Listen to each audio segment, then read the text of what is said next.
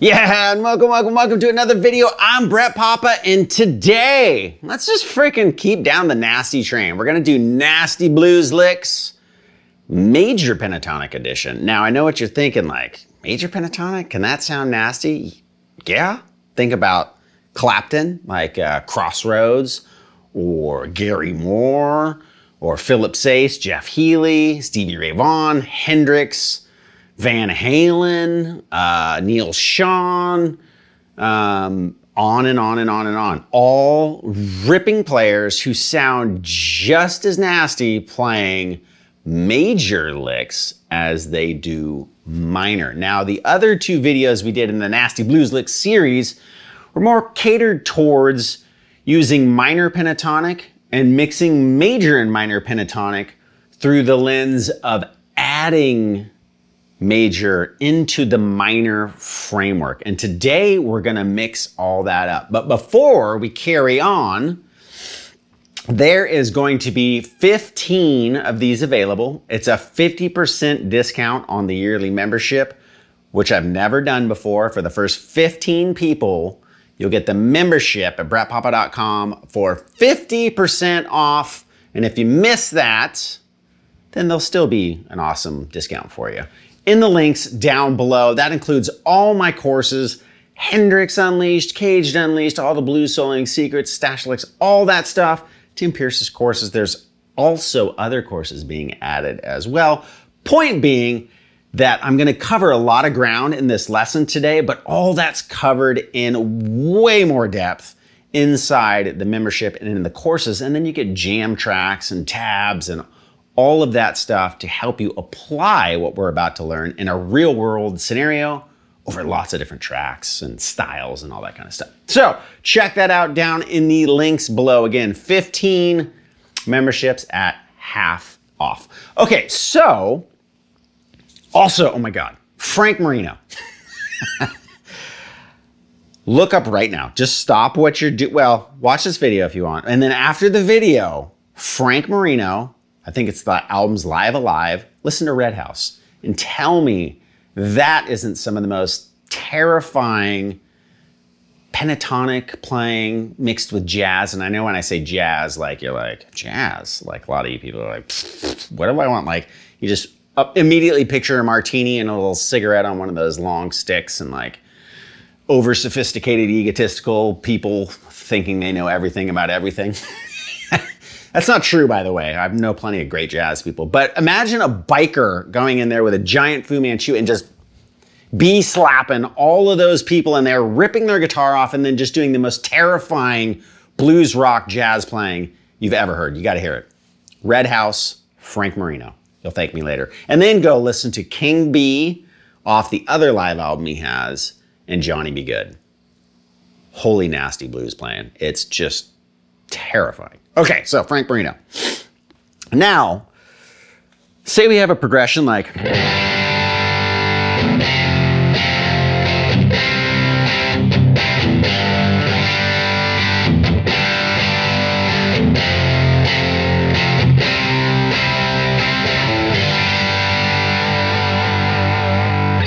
I love this little amp. Tone brought to you by Divided by 13 CJ11, Nordvang 83 drive on the Klon side, and this Tuttle Strat Lowler Specials, and a 64 Lowler. Okay, everybody always asks, so there you go.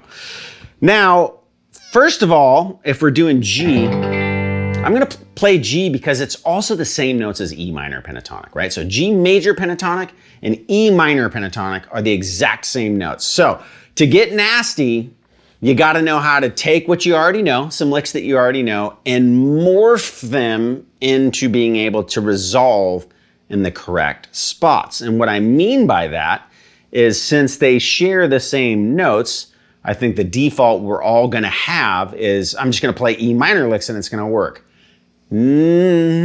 Ish, but not quite. If you really wanna go all the way, we got to see where those G chord tones are, or the notes of those chords that we just played are inside of that G major pentatonic scale. Let me give you a quick example. So if I played an E minor chord and then played E minor pentatonic,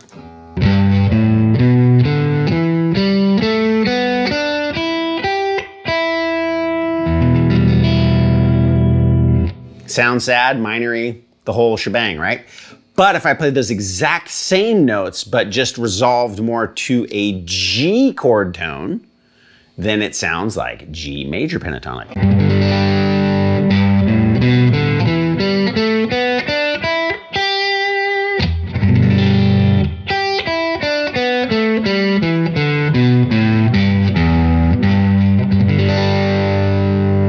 Right, so you see the difference? It sounds like major now instead of minor, even though they're the exact same notes. So keep in mind, if you know the E minor pentatonic scale already, all 5 positions, which you should know, the courses down below will help you with that if you don't, but you need to know how to resolve. You can use those licks, those E minor pentatonic licks, but you gotta resolve to the right notes to make it sound like G major. So I can take a lick like,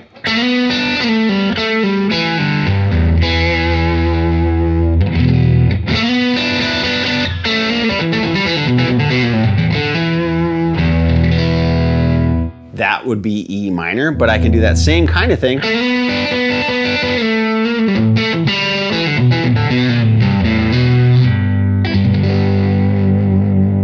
and make it more major sounding, right?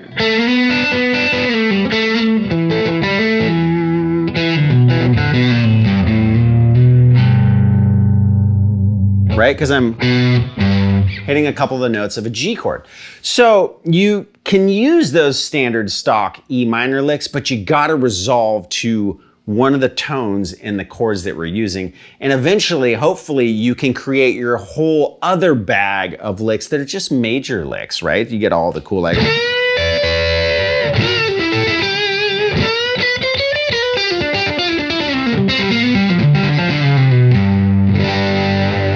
right? And it's like, cool, they're killer major pentatonic licks. And we're gonna show you how to kind of toughen up typical pentatonic licks that are in G major.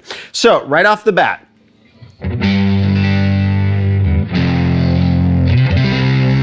we could take that chord progression and I could hit all those chords. Then we have F.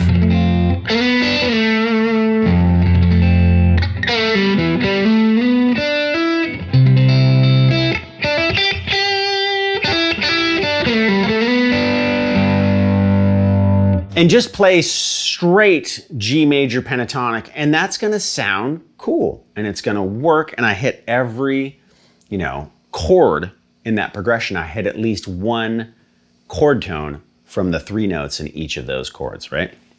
And I did that by looking at, right? This is an E-shaped G chord, so I hit the 3rd and the 5th. And then I hit the 3rd of the F chord, 3rd of the C chord, and then back to the root of the G. Okay?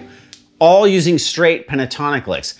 Now I can toughen that up by doing a couple of things. If I know my positions,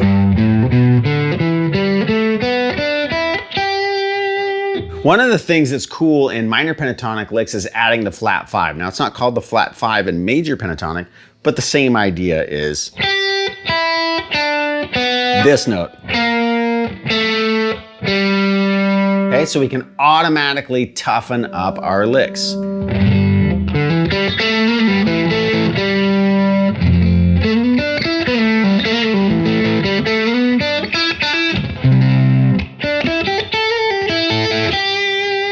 Now I can do that same move, right? Because that note is right here. So when I go down into position 2,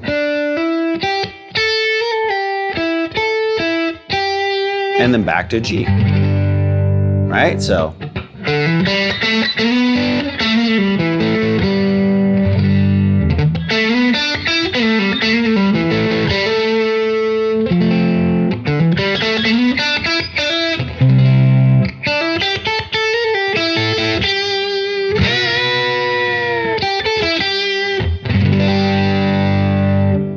So you're just adding one note and automatically it's like, ooh, that's kind of cool, right? So think of it, same thing as the flat 5, but it's not the flat 5. It's actually like adding a minor 3rd to a G major scale,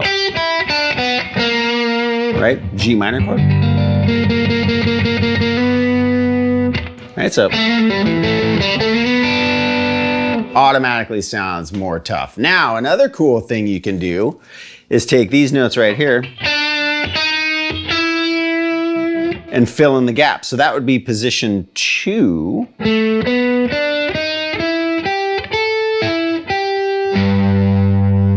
Right? So I can be like,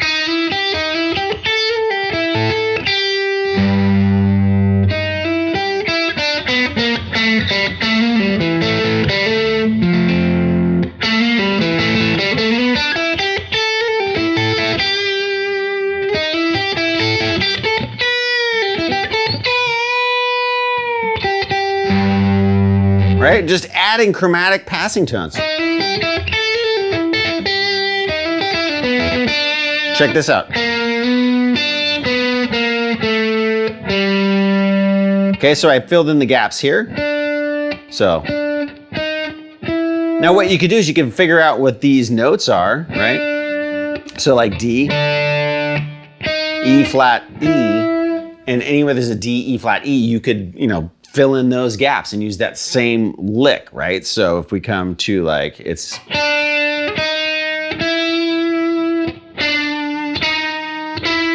in a different position.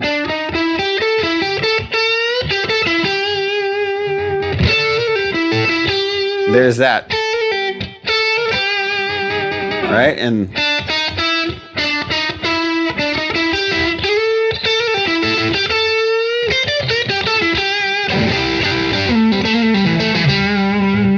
so it's being able to just kind of like take those 3 notes and like, oh, where are the other ones, those same 3 notes on the fretboard all over inside those pentatonic shapes, because that's gonna allow you to shift around and move to different spots using the same notes and the same lick, but because you're using it in a different way, in a different spot on the neck with the different thicknesses of strings and all that kind of stuff, you're gonna realize, oh, it sounds different, right? And you're gonna realize a lot of the licks that you like that were like these big, long, epic, you know, from here to here passages in the solos that we love, a lot of them are repeated notes. It's just moving its way up the fretboard through different positions.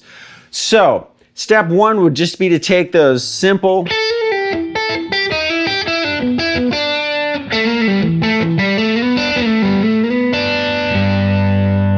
and just those simple tweaks. And then here,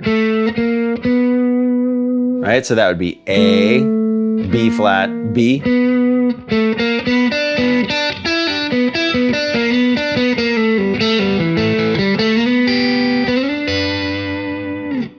Now, step 2 would, and this really is kind of right in with step 1, but I figured I would just show you that because that's going to be the easiest thing to kind of right off the bat get. I'm just showing you 2 different spots you can add notes.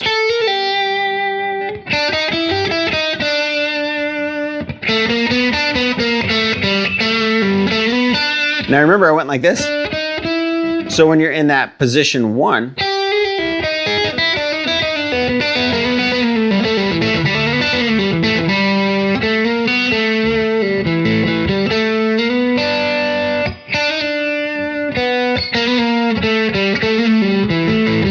all that stuff, even though it kind of sounds like abrasive, when you start using that quickly as a way to kind of build speed and twist the ear, like Brad Paisley, my God in heaven.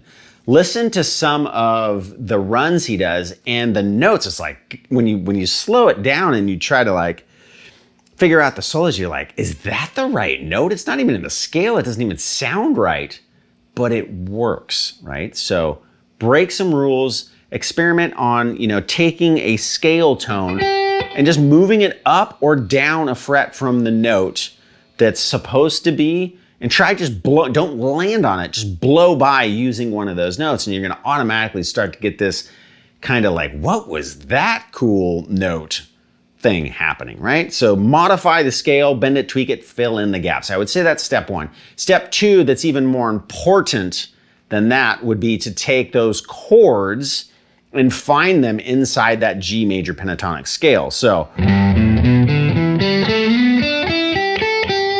right? So here, shape 1. Well, Well, that shape 1 of G major pentatonic contains the G shape. And that's going to show you what notes work over that G chord. Right? I'm thinking about a G chord inside that shape 1 of the pentatonics.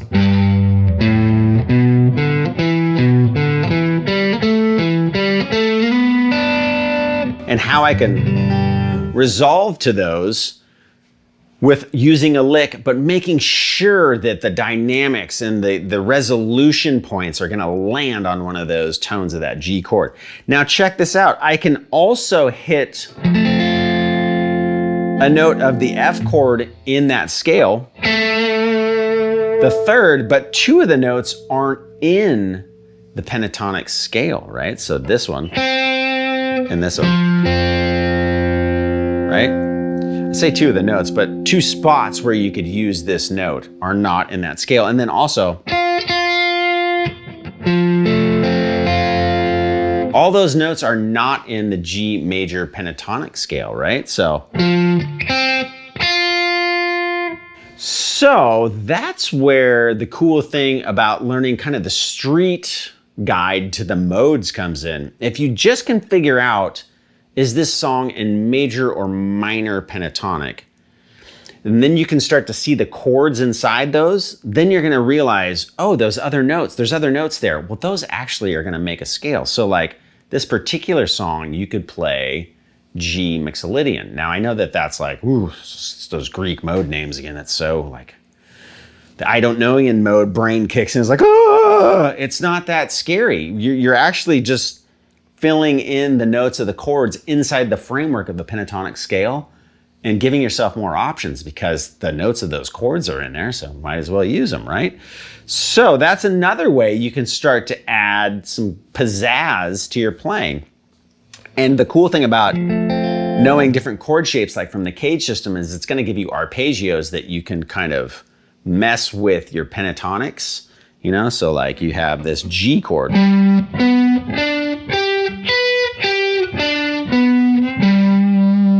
So you can start putting those shapes in there. Or like if I'm gonna,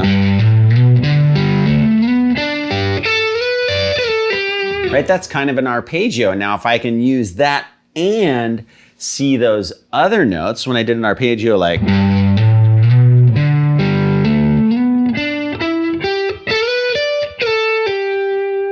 then I had that F, right? Well, I'm gonna know that, oh, okay, there's an F chord here, right? So I got, right? And then I got that C, right? And now I can, I'm right here, which would be,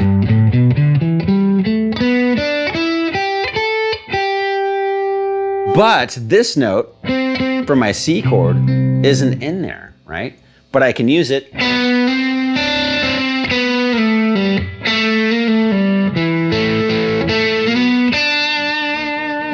And then I use my other passing tones to kind of toughen up that otherwise very melodic, kind of like flowery phrase, right? It all sounds happy and...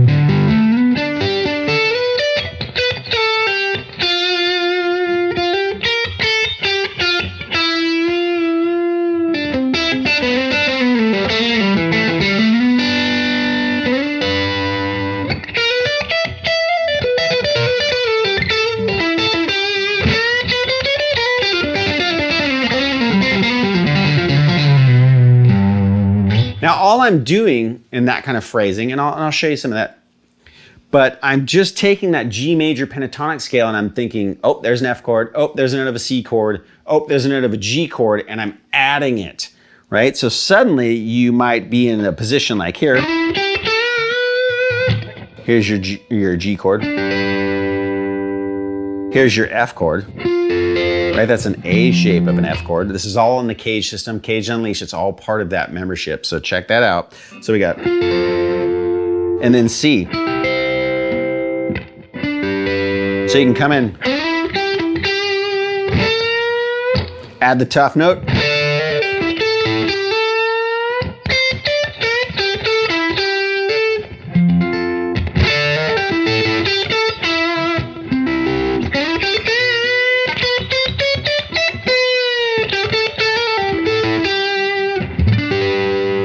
right? That's a cool run.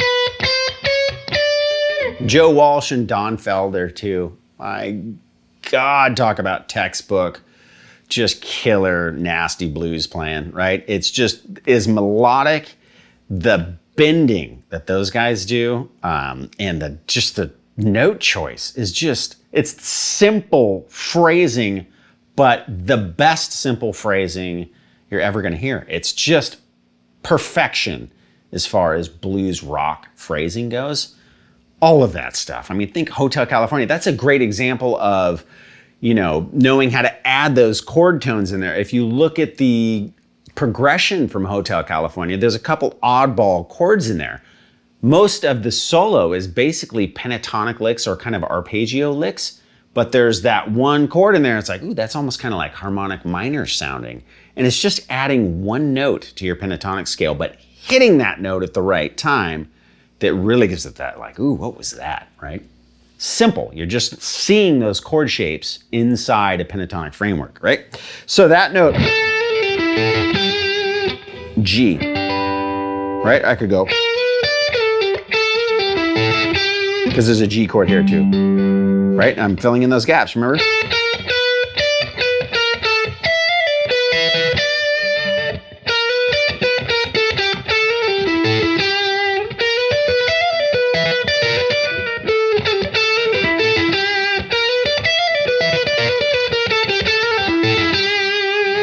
Now, the F chord's coming up. I can still stick in this framework, but then hit that note, part of the F chord. There's the third of the F chord. And then that C chord.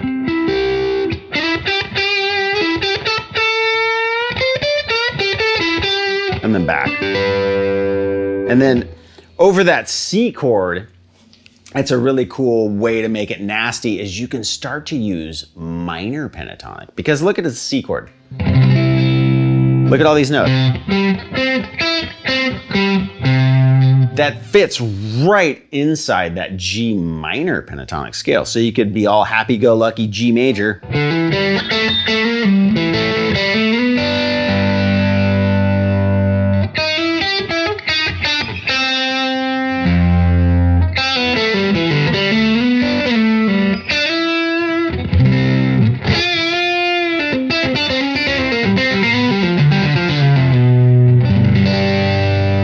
Right? So I borrowed the notes from that C chord.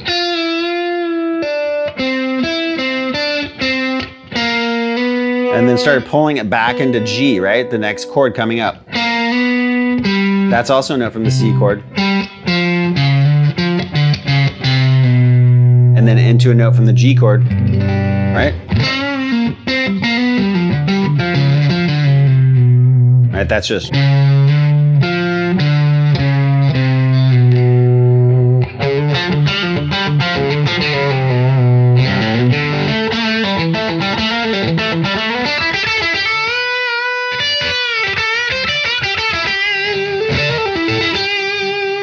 And then to the F.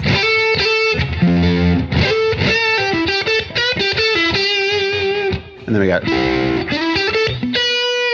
and then,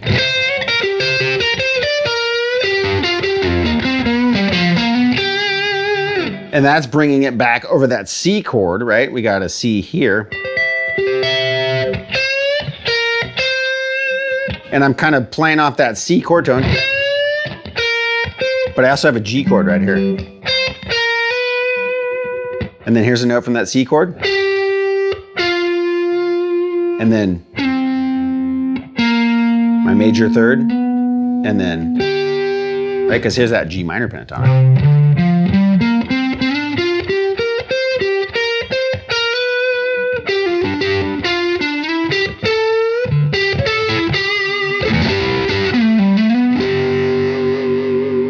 So that's another way is mixing in minor, like especially over that C chord, super cool because it just basically outlines that, you know.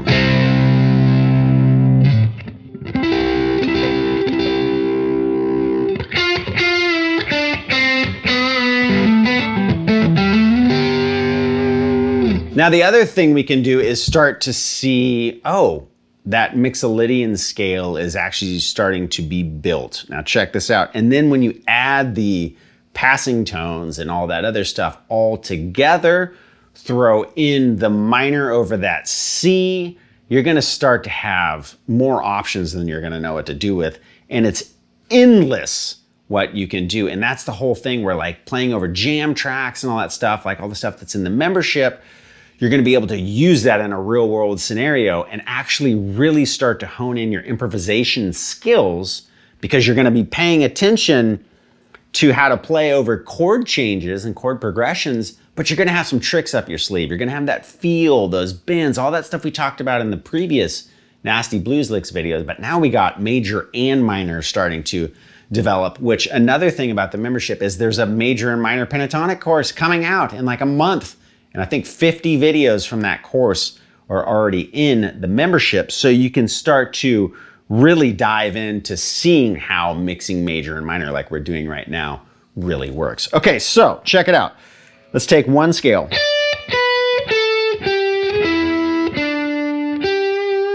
Position 4, major pentatonic. Where are our chords? D shape of the G chord. Now we got this F chord. Okay, so right off the bat, we added a couple notes, right?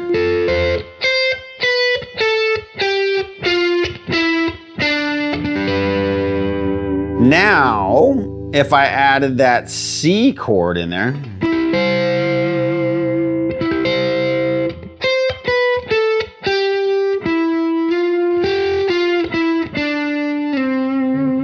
okay, so we're starting to get all these extra notes. Oops. The reason this note didn't work is because the F is what we're shooting for, and that F is right here, right? So it's building these.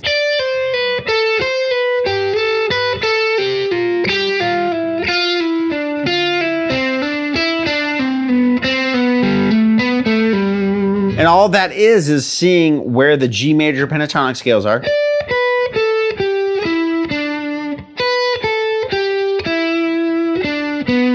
Right, and adding those other chord tones in there. So we got.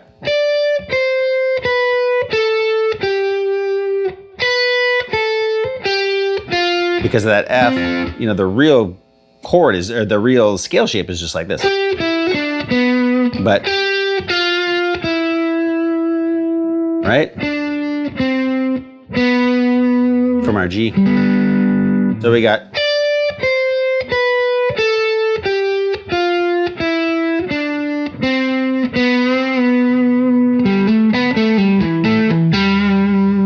So then you can start to add those.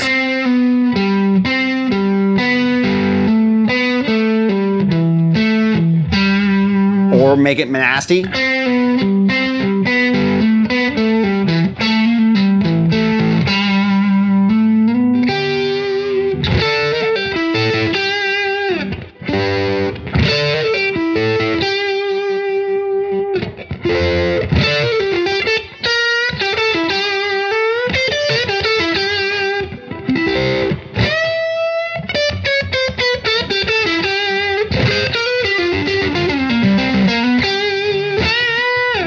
Right? So I'm just adding all that stuff. If I moved up, right, to shape 5, right? F.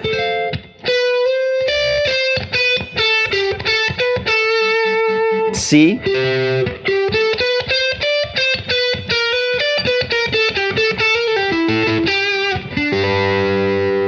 All right, again.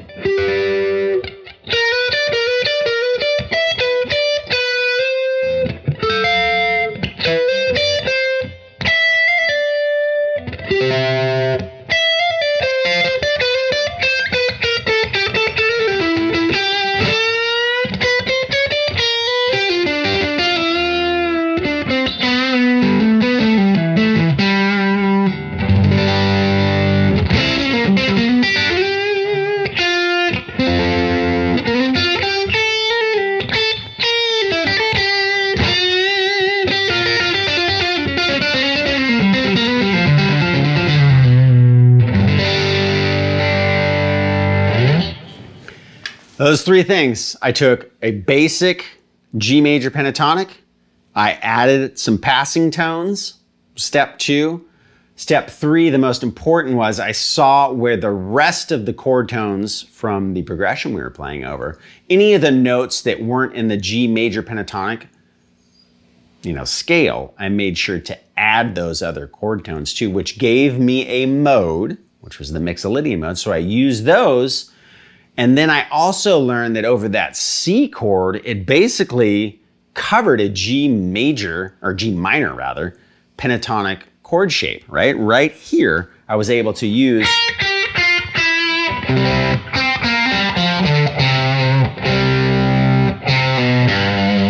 and being able to pepper in that minor pentatonic inside the major shapes.